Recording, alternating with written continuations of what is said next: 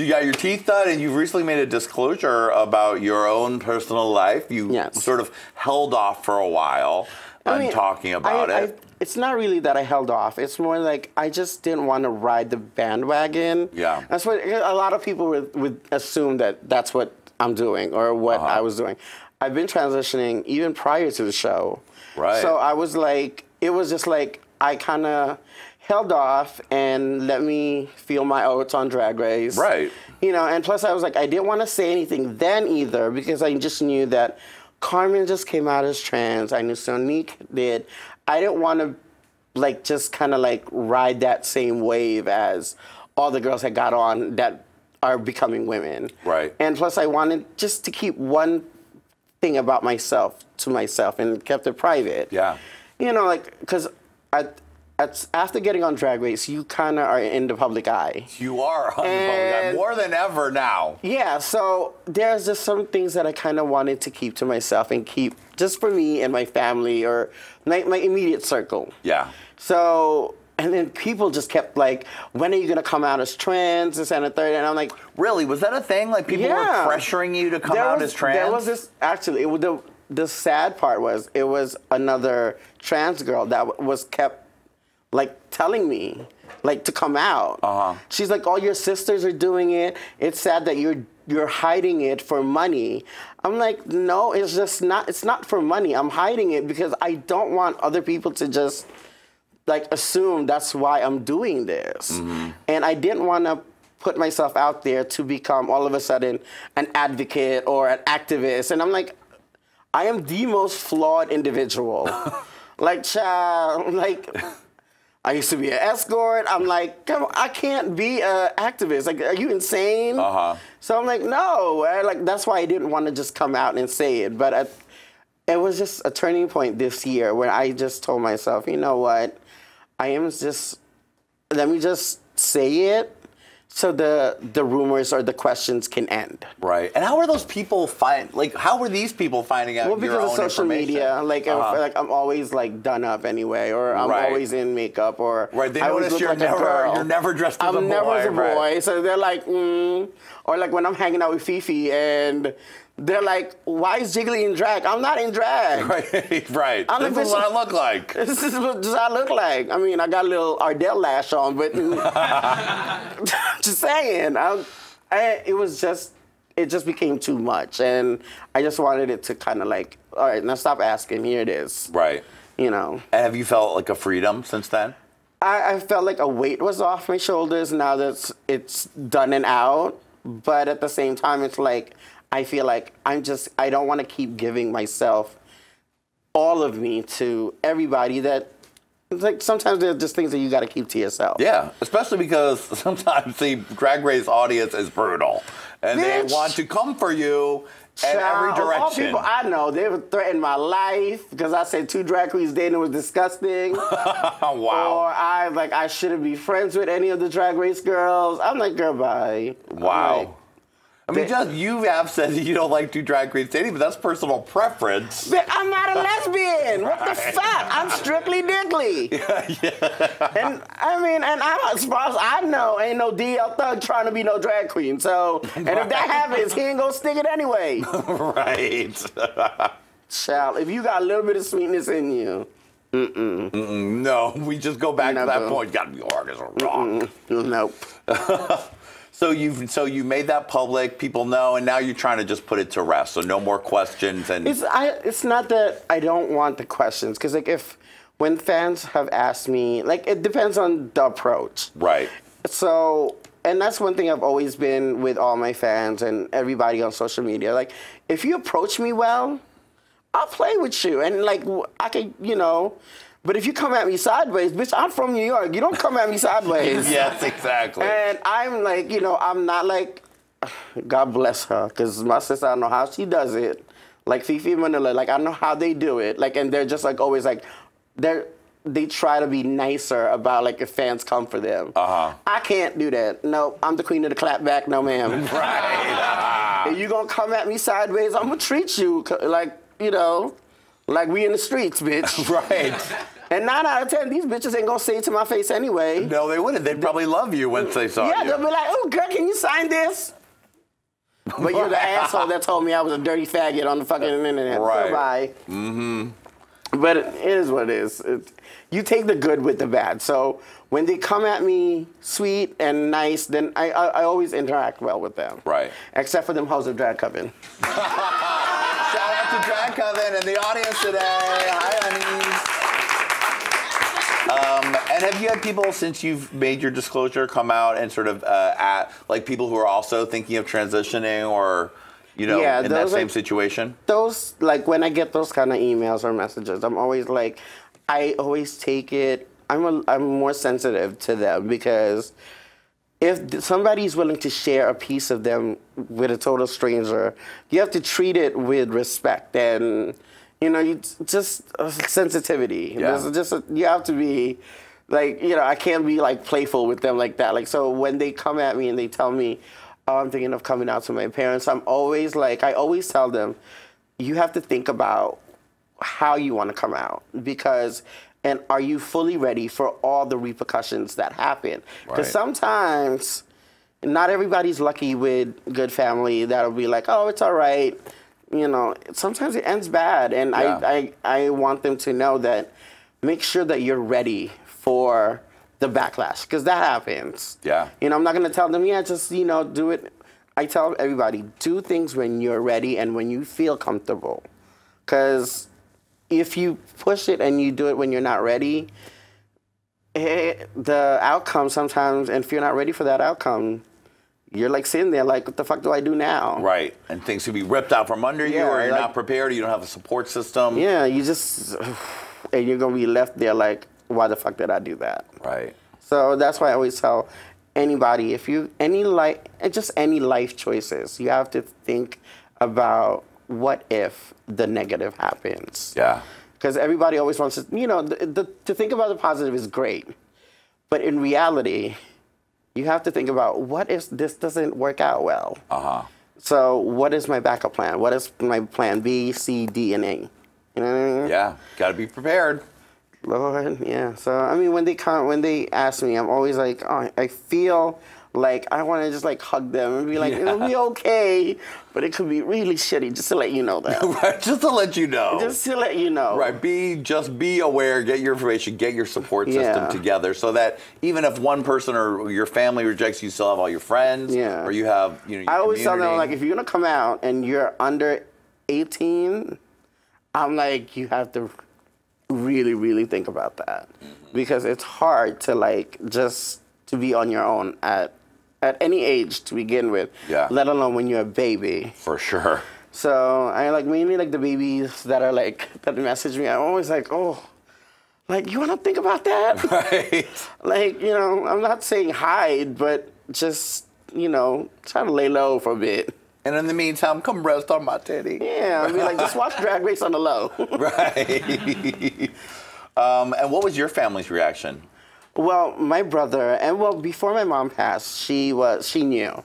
Because we talked about this. We already had this conversation. Right. And my family, my brother is my biggest supporter. So yes. And do you guys still live together? Yeah. So he's been paying for the couple bills for the last 2 months because of DragCon. And I'm like, I'm saving all my money for this. Right. But he's so supportive of everything that I've done. So, and ever since I came out, the first thing he said was, I knew. Right. He was like, come on, you always wanted to be the fucking Pink Power Ranger. He was like, well, you were always She-Ra. Yeah. I was like, well, I wasn't going to be Battle Cat, asshole. You were He-Man. So, you know, he was like, it was, I got lucky with my family. Yeah. So, that they were supportive. It didn't, with my mom, though, it wasn't like overnight. It took her a little bit. And plus, I kind of did it like in increments. You did like what? First, I was bi. Right. Then I was gay. Uh-huh. And then a year later, I threw her. I was a drag queen. Right. And then 2 years later, I said, Mommy, I want to be a woman. She said, what the fuck is next? I said, well, Mommy, there's nothing left. Right. She goes, what's next? You want to fuck a dog? I was like, no. I'm like, seriously. This is it. This is it. I just had to do it little by little.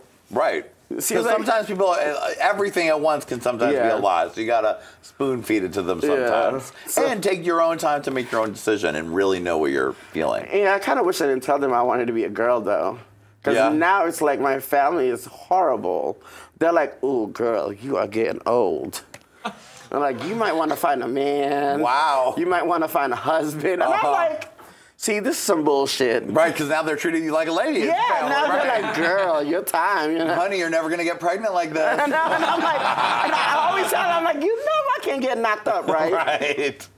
But they, and I'm, you know, it's sweet that they treat me like that, but now it's just like, shit, now I got to look for a husband. Right. I'm like, I can't bring homie down to you. Right. They're going to be like, what do you do for a living? I sell drugs. Great. That'll go off well with my aunts. Well, I bet. They would not be pleased. Yeah, and they all work in the medical field, and they'll be like, let's go back in the time machine a little bit, shall we? Thank you for playing along to that, Jiggly. Now, I didn't know this, but you started drag on a dare at what an old New York classic, Chiclet's Talent Search at the Web. Chiclet's, Adam, do you remember Chiclet's Talent Search on the Web? Yes, I used to go to the web, and it was like the skinniest go-go boys you've ever seen in your entire life. And some really good drag shows. Yeah, the web was is the web still around? No, long gone. It wasn't like Asian themed, but it was very heavily populated with Asians. It was on the Upper East Side, and that's where you started your drag. Now tell me that story. Okay, well it was like after like one night that we ended like my last late night class at FIZ, and some of the girls were like, they wanted to go to a gay club. And this kid we know, Mark, wanted, like, he knows the web, so he's like, he knows people there. He's like, I get you in for free, we get some free drinks. I was like, okay. I went, and then I saw, like, it was Chiclet's Challenge Search, and I saw, like, they were, like, booger queens. And I was just like, what ticked me off was one girl doing Janet Jackson. And I'm like, bitch, I'm the biggest Janet Jackson fan, and if you're not doing the choreography right, you're not doing the look right, I'm gonna read you for dead. And she was a hot honey boo boo mess, and I was like, bitch, the fuck. So and my face is like, I was one of those kids that watch the drag show, and I'm like, the fuck you doing? Right. And you know, if you get some liquor in me, right. And I rarely drink. The reason why is because I don't know how to act. And I was just like, and my mouth was running, and so my friend was like, "Put your money where your mouth is, bitch. You think you could do better?" I was like, "Yeah." So next month, bitch, I sure did. Got myself together. I went to at the time in New York, it's called in Queen Center Mall. It's a store called Bang Bang. Right, Bang Bang, very familiar. I bought many sleeveless mesh top shirts at a certain weight and time in my life. Okay, again, I wasn't that jiggly back then either. I was a little thinner. Yeah. Keyword, little bit. And so I was like, you know, I was like a regular girl large at the time. So I was like, I bought some stuff, went to Party City, got myself I didn't know about the beauty supply stores then, don't judge me. Right. So I bought myself this little shake and go wig. I mean, I turned it for Janet. Yeah. I did All Night Don't Stop. Oh, right, okay. And I won. So wow, you won. And ever since then, it's like, shit, now I got to do this. And I just got the itch for it. Like, I wanted to do it. Because you went to FIT for fashion design? I went for fashion illustration. I wanted to become a comic book artist. Wow. That's what I wanted to do. And happened. No, but Jiggly Saves the World comic book is still possible anytime, right?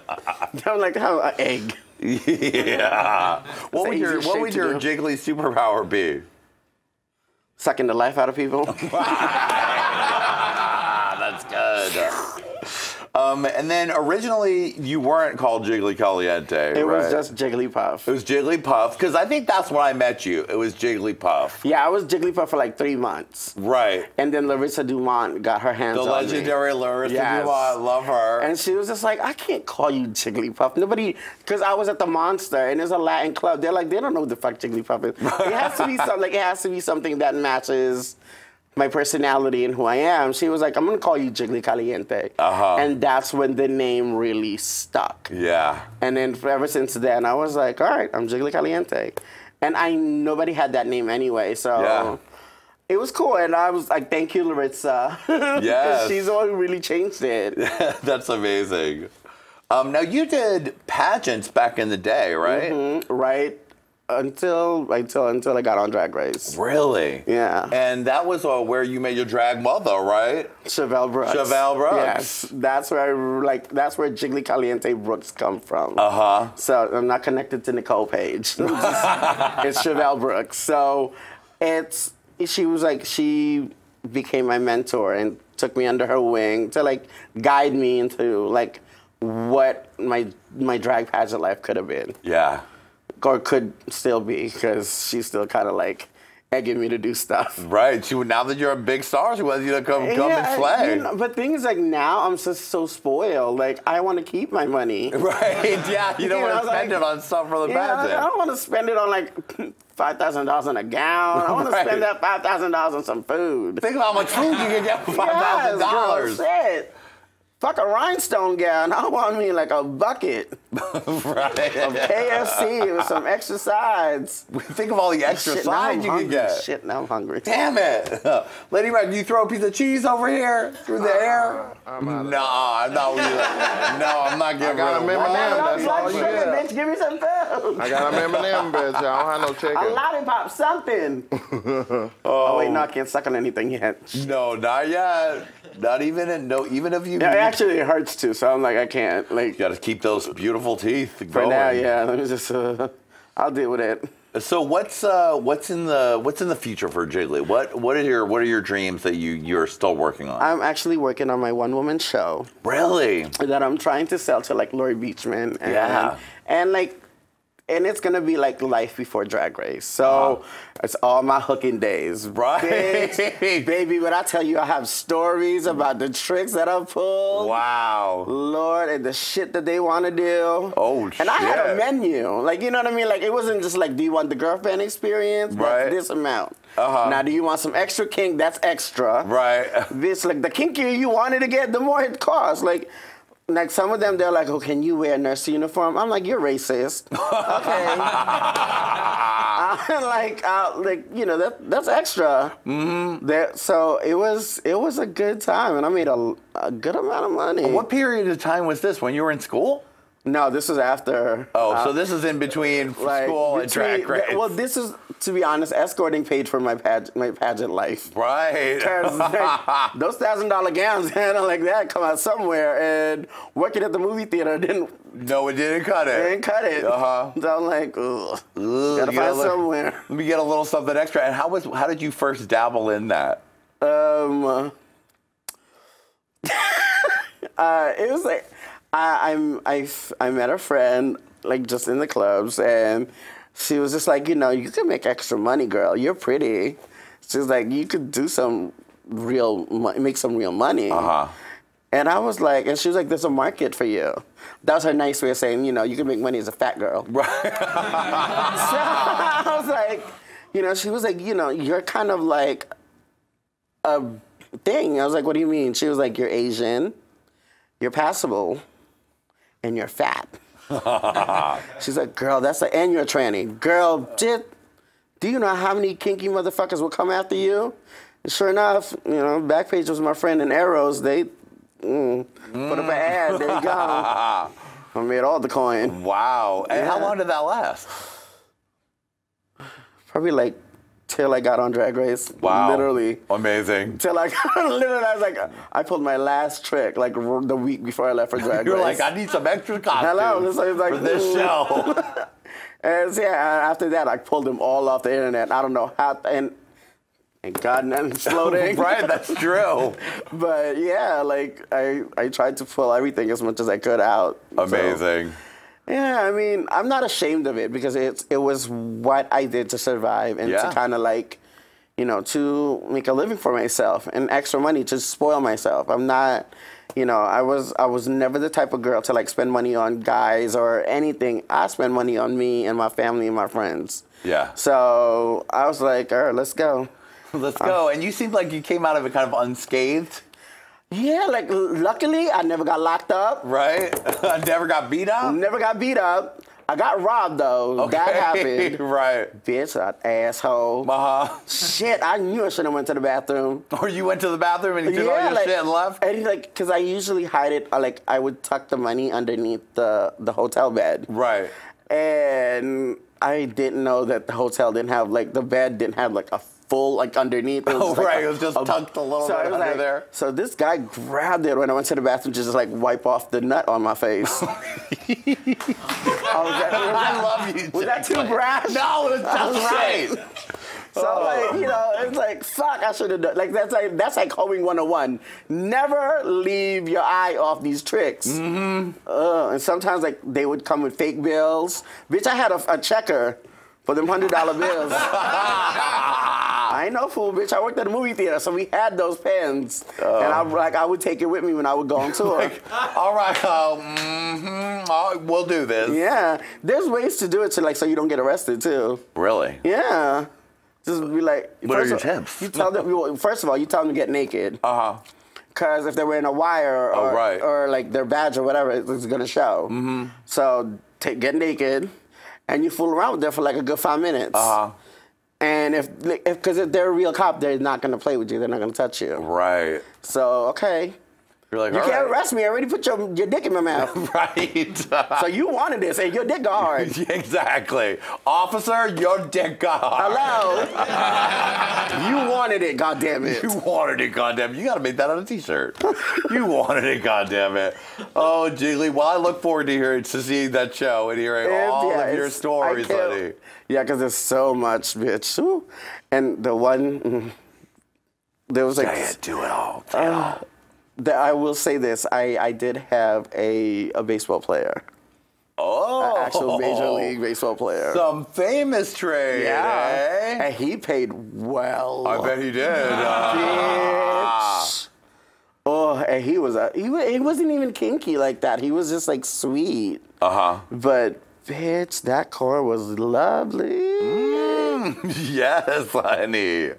Ooh, I just gotta sip this tea. I just can't say it now because I don't want to die. That's true. But you'll tell me after the show. Jiggly, I love having you on. You look gorgeous. Congratulations on your transition, your career, and just being an all-around fierce motherfucking bitch. We love you, Jiggly. Darling, you've turned it so fiercely. You snatched the trophy, honey. And you also got yourself a lap dance.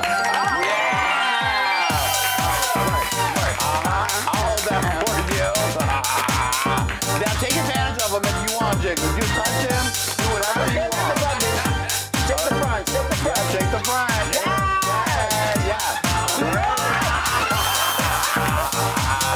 You like that? Give it to her. Now, Lady Red, while we do this, take us out with a black lady screaming.